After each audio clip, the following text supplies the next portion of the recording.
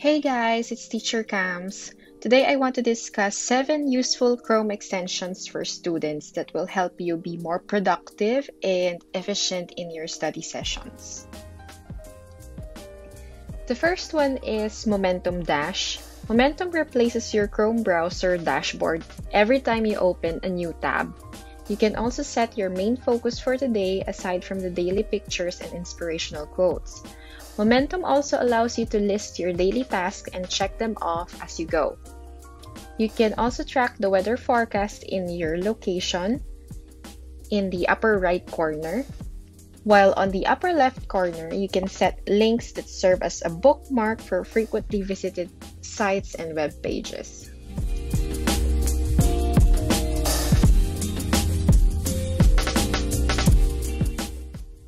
The second one is called Dualless. If you don't have 2 monitors and you find yourself switching between windows and browsers often, Dualless gives you several ratios like the 60-40 here, so you can read articles on one side and take notes on the other. The third one is called Visor.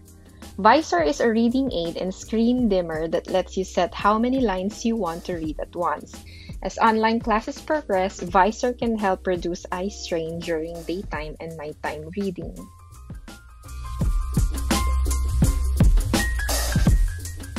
Number 4 is Alphatext. This extension allows you to change the font and font size of a web page you're reading, depending on your preference. You can also change the text and the background color, which may come in handy during late-night study sessions.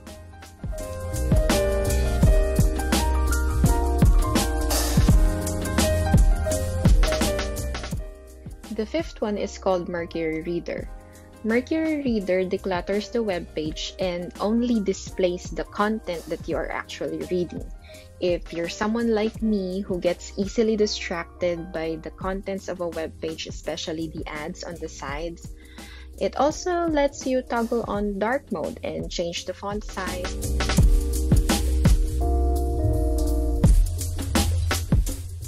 Number 6 is called Weava.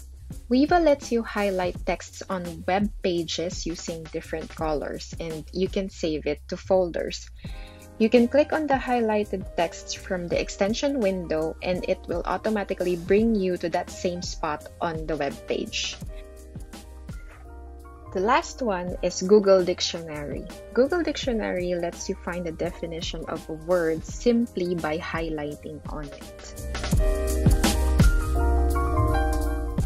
That's all I have for you today, and I'll catch you on the next one. Bye!